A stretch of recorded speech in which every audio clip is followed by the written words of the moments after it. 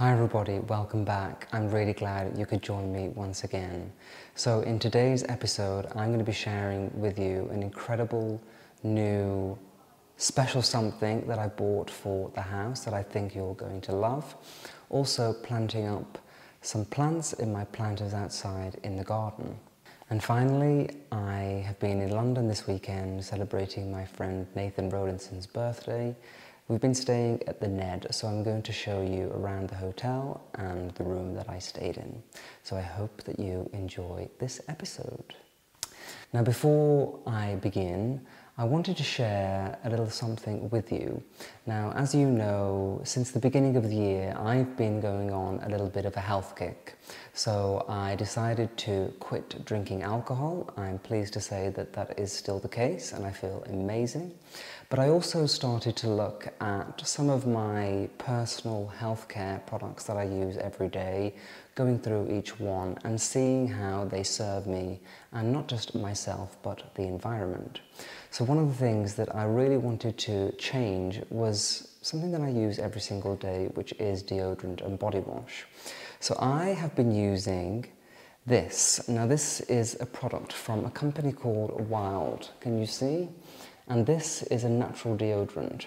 Now, obviously, the very first wonderful thing is this reusable canister which the deodorant comes in. And I love it because it's personalized with my name on. So that is the very first thing that I love about this. But also the fact that this is completely recyclable. It doesn't use any single-use plastics. And this is refillable, so that means that you get to keep this case for your lifetime and you can just buy the refills. They're really easy to use. You just put them in here. Once this is gone, you can replace it, which is fantastic for the environment and just makes me feel a lot better about the choices that I'm making every single day. So as well as the deodorant, I've also been using the body wash, which is fantastic. They both contain shea butter and coconut oil, which just, I find, really nourishes the skin and gives you kind of like a spa-like experience at home. This deodorant smells so different to any other deodorant I've used. In fact, I would even go as far to say that it's almost like wearing a fragrance because it smells so beautiful, whereas other deodorants don't really smell that great. This one seems to last all day and you get to enjoy the fragrance of it. So yeah, it is completely powered by plants. It doesn't contain any parabens, sulfates, chemicals or nasties. It is completely natural, vegan, cruelty-free. So that also makes me happier when I have to use a product every single day, knowing that it is wonderful for the environment, doesn't harm any animals, and is great for me, just makes me feel on top of the world. So yes, I always like to share things that I've discovered and think you will love here. And I really do think this is a great product, something that is all round a goodie that we can all benefit from. And I'm delighted to let you know that I have partnered with Wild today to be able to offer you a 20% discount on their products. So to get your 20% off, you can scan the QR code that is on the screen now, or you can click the link in the description box. Now, when it comes to checkout, you need to enter the code Nicolas20 to get your 20% off. And I will just say that this is a limited time offer. So if you do want to take advantage of that 20% off, then make sure that you head over as quickly as possible so that you don't miss out.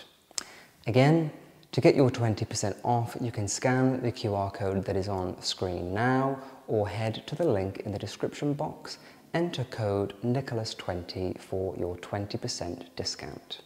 And I really hope that you love this product as much as I do. So let me show you what I've been doing this weekend in London. It has been a really wonderful, fun week. So I hope that you will enjoy this episode.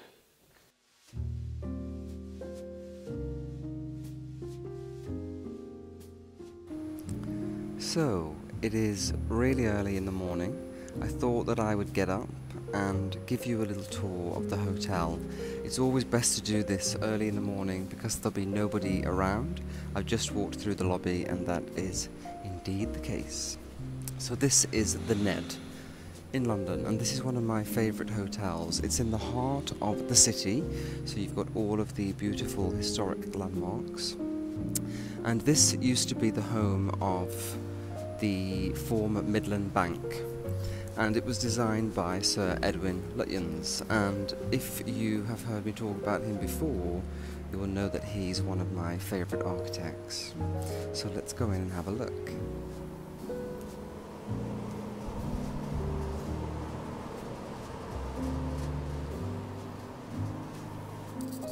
So here we have the lobby, and this really is a colossal hotel. And what I love about it is that it feels exactly like a very exclusive old school bank, kind of like something that you might see in Harry Potter. And I have to say, at the weekend it is absolutely packed busy in here. Last night it was heaving. This whole lobby is completely filled with people. In that central island that you can see here, there was a jazz band performing. Everybody was dancing all around here. People were sitting having cocktails, dinner. It is so vibrant and full of life here. So that is why I'm up so early this morning to show you around, because there's hardly anyone. There's just a few people having breakfast here. Other than that, completely empty, which you wouldn't believe after what I saw last night. So this little central island here, in the days when this was a bank, this would be kind of like a direction point. So there would be people standing on that who worked at the bank, and you would walk up and tell them who you wanted to see, and they would point you in the right direction, which I think is so wonderful. But yeah, I think this decor is super chic, very old money, old school, lots of wood, leather, and I just love all these little touches like the lampshades and the little lamps on here. So here is the Lutyens Grill. We actually had dinner there last night and it was incredible. You know, when you go into a restaurant and there are white tablecloths, the waiters are wearing white jackets with gloves, that is the kind of experience you're going to get. It is beautifully lit by lamplight, so it's quite dark and moody, and it just feels like a very exclusive experience. Something that is quite rare nowadays, so that is fun. So this, as I mentioned before, used to be the Midland Bank. It is a historic building, and it has been transformed into the Ned Hotel, and Ned is the nickname of Sir Edwin Lutyens, so that is where that comes from. And this place is now owned by Soho House, and they've done an amazing job of transforming it into this incredibly elegant space. They have 250 bedrooms, and they have 10 restaurants and bars, so there is lots of choice if you stay here, or if you just want to come for lunch, brunch, dinner, breakfast. There's choice. You can pretty much have your pick of anything you want. And so down here is another area of the lobby, and I think this is another restaurant here. Last night everybody was sitting at those little chairs having drinks, dinner and cocktails. It is just, honestly, the ambience is so fun, and it feels kind of like coming into the 1930s when everybody was just having so much fun, and one of those old school glamorous nights out. And as it is so early in the morning, they're just getting everything back to normal. I'm sure it went on till late last night, the party. So yeah, but it is difficult to share how fun it is here without all of the people, but you just would not have been able to hear me at all if I didn't come so early in the morning. And here is Sir Edwin Lutyens, the man himself, presides over the lobby. We've got beautiful flowers, they're real. I just love this place, it's so cool. Down here is the old safety deposit. So there is a vault down there, and they've now turned this into a club. So we actually went there 2 nights ago. It's Nathan's birthday, so we had an incredible dinner at Claridge's, which I'll tell you more about. And then we came back here with all of our group, and we went down there. It is wonderful. I wish I could show you. You go through the actual vault, which is very strange if you have claustrophobia, and then inside it is chic and glamorous. It feels kind of like a party that you shouldn't really be at, something that is secretive, but yeah, super fun. So yes, this is a real, I would say, a party style hotel, but glamorous, elegant partying rather than wild partying. And also, if you're just looking for something elegant, chic and old school, then this is definitely a great option. Nathan is here, he's doing his photography. And then this is the little, we had lunch here yesterday, and people are just coming in for breakfast now. So I'm going to go up to the room, I'll show you around, and then we're going to have breakfast in the room. Okay, so let me take you to the suite.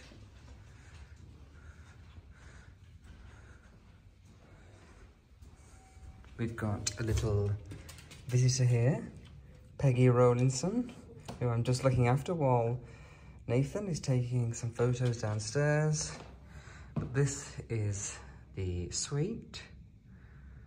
I think it is utterly charming and chic. It's got that old world feel. And what I like about it the most is the muted, dark interiors. Now, I'm not usually a fan of brown wood, to be honest, but I really like it here. I'm just going to turn off the chandelier because I think you get a better sense of the room that way. And yeah, the main feature of the room is this 4-post bed. And this has been the most luxurious, comfortable place to sleep over the last 2 nights. Just look at this paisley fabric. It is like something you would see on the Orient Express. I think it's so charming. And I just would absolutely love to have a bed like this at home. Sleeping in a 4-post bed is so romantic. And I love the 3 large European pillows at the back. I always like to have those on my bed. And then you've got a choice of cushion, which I always appreciate in a hotel, because it can be really hard to get comfortable. So at the back, you've got a nice, squishy, soft pillow, and then here, feathers again, but much more firm. And that is exactly what I have at home, so that is perfect. I've had the best night's sleep, which even in some of the most beautiful hotels, it can be hard to have if you don't have the right pillow. So yes, very 1930s, glamorous. I love the interior in here. So the Ned is actually owned by Soho House, and you really can tell that with the interior. The little touches like the pink stool, that is very Soho House. And then the lamps, this one here, and definitely the dark, moody fabrics. Like in the center of the room, we have this large ottoman. The quality of the video does decrease when I zoom out like that, especially in dark rooms, but you get a better sense of the room. So through here, we have the bathroom. And nice big mirror. I hate when you stay in a hotel and you can never check out your outfit if they don't provide a proper mirror, but there is a great one there. And then just beautiful, simple elegance. One of my favorite things are these wall lights. I think they're so glamorous, and I've been looking for some actually to replace the black ones in my living room, and I really do like those. I reckon they're probably Soho House. Marble sink, clean, elegant lines, a little table with some cosmetics, the bath, which I had last night, deep, beautiful. I had a lovely soak in there, and then the shower. So a very elegant, quite masculine bathroom. The whole place feels a little bit masculine, like a gentleman's club in a way, and that is, I guess, is the signature of Soho House. But I really do love a hotel bathroom. Peggy? And then through here, this is the only suite in the whole hotel which has a terrace. So it's a bit grey and dark today. I'm going to show you outside. Oh my gosh, it's raining. So here is the terrace, which I imagine on a spring summer day is perfect. You could have a party up here, entertain friends, or maybe have breakfast, sunbathe. Not something you're going to be able to do today, definitely not, but a great space. And up there you have the rooftop, which is a pool. We went up there yesterday, it was sunny, it's gorgeous. So yeah, summer is coming, spring's coming. And I think this is a gorgeous angle of the room. You really get to see the beauty, the cohesiveness. So I hope that you've enjoyed looking around, and please let me know what you liked the most about this room.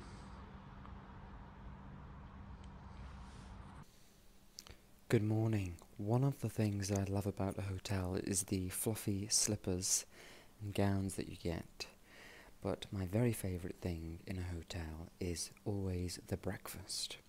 So, just ordered room service. I love having breakfast in the room, especially in bed as well. That is real luxury, something that I never do at home. So when you're in a hotel, I think it's a rite of passage that you have to do. There's a terrace out there which would be perfect, probably in a few weeks actually here in London. It would be perfect to eat out there early spring. It's quite warm. It's a little bit noisy out there, so we've got the doors closed. So yes, breakfast. Ordered a selection of things. We have granola bowl. I am a huge fan of granola. I think it is one of the best creations on earth, with all of the crunchy, nutty, fruity, beautiful honeyness.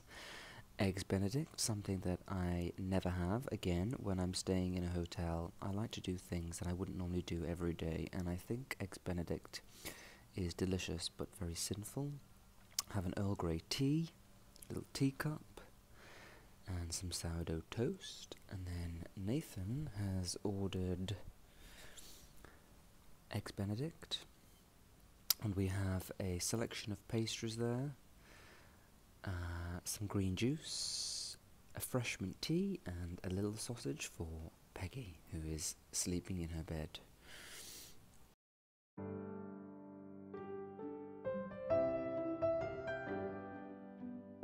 So last weekend I went up north to Caithness to celebrate my friend Kim's birthday. So her parents live in Caithness in a beautiful Scottish lodge, which I just love staying at because it's so cosy and comfortable. They've got fireplaces in nearly every room, and they always have them lit, and it just feels like a getaway. And I always love getting out of Edinburgh and going to stay there. They always treat me so kindly, so it's always a treat to stay with them. So yes, we went up to Caithness for her birthday, and on the way home, so the journey takes about 5.5 hours in the car. And so on the way home after our weekend, we decided that we were going to stop in this little town called Dornoch. Now this is a beautiful village-style town with a cathedral, and it kind of reminds me of something that you'd find in the Cotswolds because it has this honey-coloured stone which is quite rare for Scotland, and just the feel of the village, the way that it's laid out, is so pretty and beautiful. So this village was in the spotlight quite a few years ago when Madonna got married there. She got married to Guy Ritchie in the cathedral in this Scottish town, which was a bit surprising because it's kind of not really on the map, and it's a little quaint town in Scotland. So yeah, you can imagine the chaos that descended upon this place when Madonna decided to get married there. So we stopped for lunch, and then after that we thought we'd have a little look around some of the shops. Now it was Monday, so I don't know about in the rest of the world where you are, but here on a Monday in these kind of smaller towns, things tend to be closed after the weekend. I guess they don't really have a lot of footfall, and so it doesn't really make sense to open them. But there was a little charity shop that was open, and I walked inside and I immediately saw something really special. I still can't get over that I managed to nab this incredible bargain of my whole life. And the really strange thing is that just last week I was thinking that I really wanted this item. Not this particular item, but this category of item. So I am going to show you what it is now. I'm really, really excited, and I think you would agree that I've got an incredible bargain and I've been very, very lucky. So let me show you. So, are you ready to see what I got? Here it is. So yes, I walked into the charity shop and I immediately saw this. Now this is a Royal Albert bone china tea set, and as you can see it is a full complete tea set. We have a teapot, a coffee pot, cake stand, milk jugs, butter dish, cake plates and 12 cups and saucers, as well as I think these are sugar bowls, bowls for jam, whatever you want to use them for. There's 3 of them. 2 sandwich plates there, and this set has never been used. You can see it's still got the little thing on here to protect the spout, but the most incredible thing about this set is that it was only £55. So when I saw this tea set, it was just there like a halo of light around it when I walked in, and I said to the lady, "Is that for the whole thing?" And she said, "Yes, it's literally been out for 10 minutes. We've just literally put it out." And so obviously I bought it on the spot. But it's such a strange thing because I was just thinking I really, really want a new tea set. You may remember that a few years ago I had a bit of a declutter and I got rid of a lot of my things. And just last week I was thinking, oh, spring is coming. It would be so nice to have a little tea party in the garden, and I don't really have a full set. So this was just a great case of happenstance, right place, right time, and I've got myself a full set of Royal Albert bone china teaware. Now, I'll be completely honest, I probably wouldn't have chosen this design myself. I mean, it is a little bit chintzy, and I'm not really into these ridged designs, but it is such a good quality tea set. Royal Albert china is exquisite. You can see that it's beautifully made, and it has a significance because this thistle is Scottish, and I'm not sure whether you know of the film called Brigadoon, but it is about a fictional village in Scotland which rises from the mist every 100 years, and this gentleman travels to Scotland and he comes upon this village and he falls in love with a woman there, but then the village disappears for another 100 years. So that's the story of Brigadoon, and I think it's really charming. So yeah, I've got this incredible tea set. I just can't believe how lucky I've been to nab this. It's such a steal. And at first, because I knew the value of it, I looked online and there's one similar, but it doesn't have as many cups and saucers, and it also doesn't have the coffee pot or the cake stand. That is selling on Etsy for £700.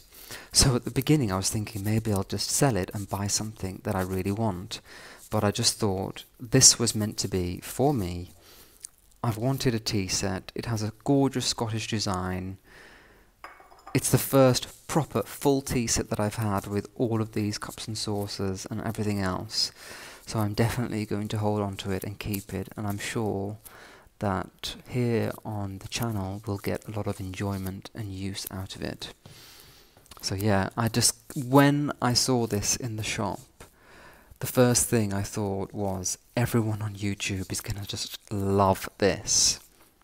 So I'm really happy with it. I think it's gorgeous. Just look at this tea set, this teapot. Never been used, completely perfect.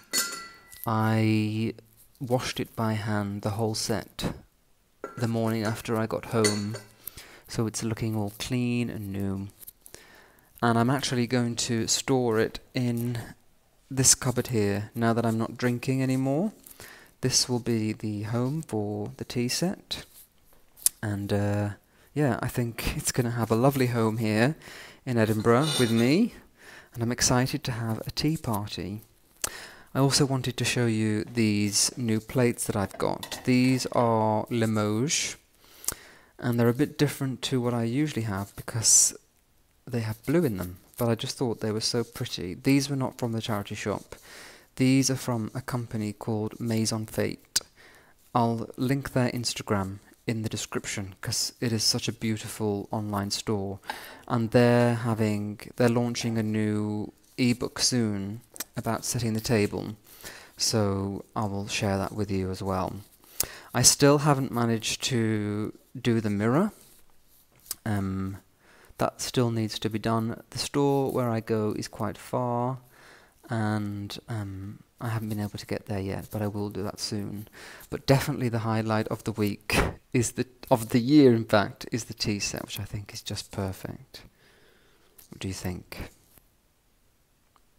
Now, the funny thing about this is that before we went into the charity shop, I decided to go and have a look in the cathedral. So I went in, and it was beautiful. The sun was coming through, and there was a little box, and they were asking for donations for the maintenance and repairs. So I never, ever, ever have cash on me. But the week before, I'd been staying with my parents, and for some reason, my mother had given me a £5 note, and it was in my pocket still, so I remembered that, and I put the £5 note into the box, and then I came out and walked into the charity shop, and this tea set was there. So I kind of like to think that the man upstairs was saying thank you for donating to the cathedral, and he decided to give me the bargain of the century. So I just like that little thing of, you know, you do something that's good and you don't really think about it, but it comes back to you in other ways. So I just thought that I would share that with you. I thought it was quite sweet and fun. So now I'm going to go out into the garden. I went to my favourite plant store here in Edinburgh, Grow Urban, which is owned by my friend Graham. It's a cute little store with houseplants, but they also have plants for the garden. So my window boxes were looking a little bit bare. I haven't really touched them for some time, but the bulbs from last year, the daffodils, are starting to come through, and on their own they look a bit sad. So I went to Grow Urban and I bought some new plants. So I'm going to go into the garden now and plant them, and I think it will just spruce up the garden, make it look a little bit more fresh. In time for spring, these bright sunny days really do boost and lift me up. So I want to be out in the garden enjoying my time. So let's do that.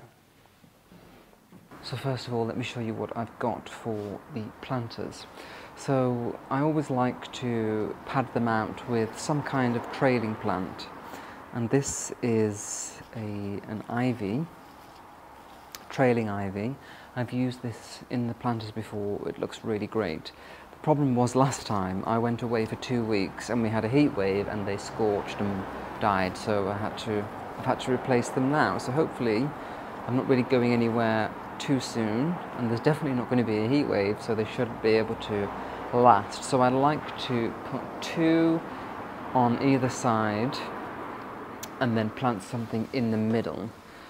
So let me just read this. This is a Hedera helix, a very easy to grow plant which purifies the air in your home. Ivy can clamber, climb and trail and will grow quickly in the correct conditions. Ivy prefers cooler temperatures, no direct sunlight, stick to low, medium situations, keep the soil lightly moist at all times and check regularly to ensure that it doesn't dry out.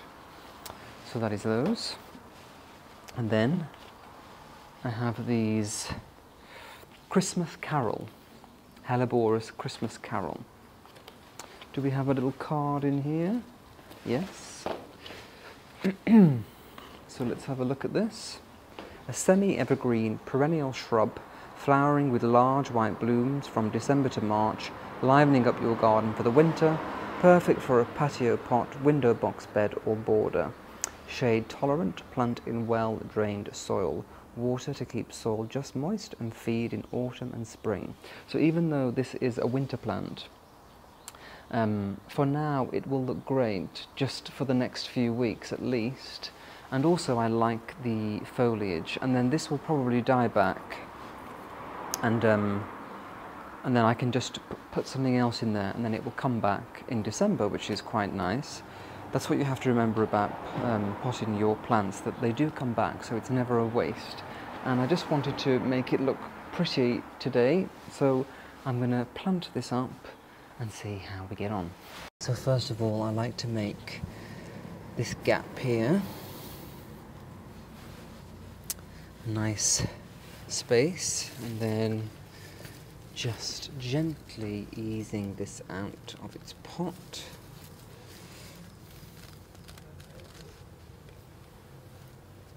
And then I like to just get some of these roots loose, otherwise they will be a little bit stuck. And then we can pop this in. Looks like it's best here.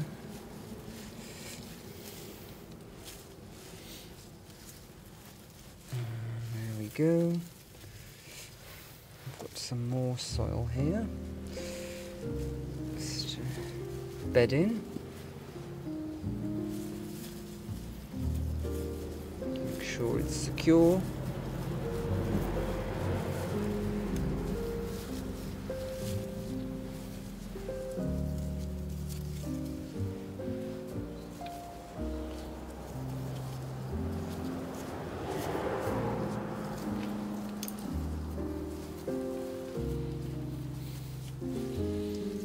If you lift up all of these leaves, we can make sure this is securely in, so it's got a chance to bed.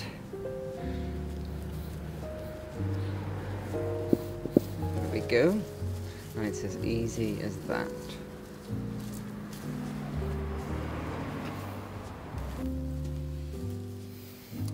What you can do, just taking out these, and I'm going to transplant these into a little pot so that we can have them for next year.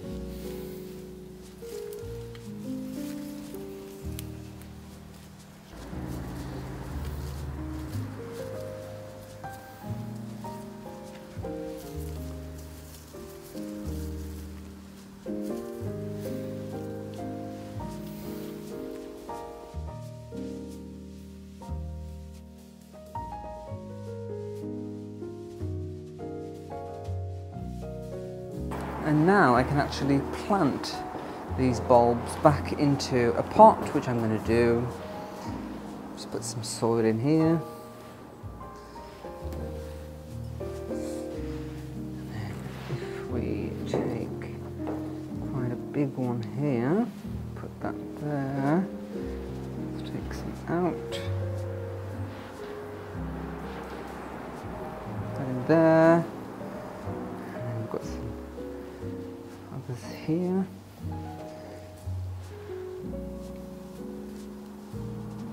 These.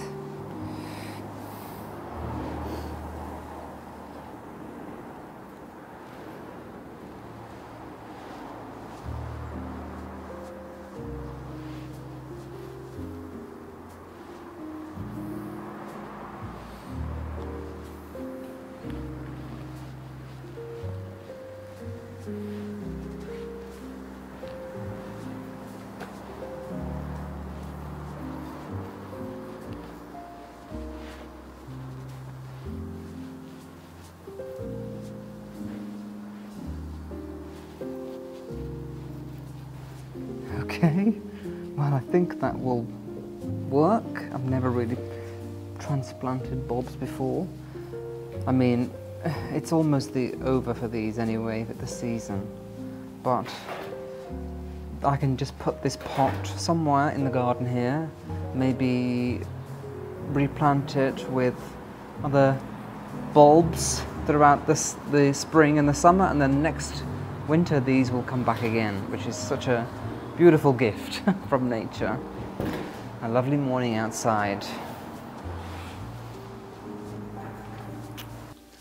Well, thank you so much for joining me. I really hope that you enjoyed this week's episode. I look forward to seeing you next time, but until then, take care. Bye-bye.